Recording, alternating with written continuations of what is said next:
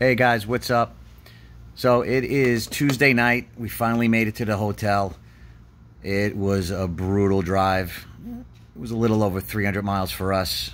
We had to get some parts at AutoZone. But unfortunately, I can't put any video up tonight. It is too late, and the hotel does not have high-speed Wi-Fi, so it would take me literally hours to upload the footage. So I apologize for that, but I will combine day 3 and day 2 together for tomorrow, God willing. So everybody enjoy the other videos. Like and subscribe. Thanks so much. Drag Week.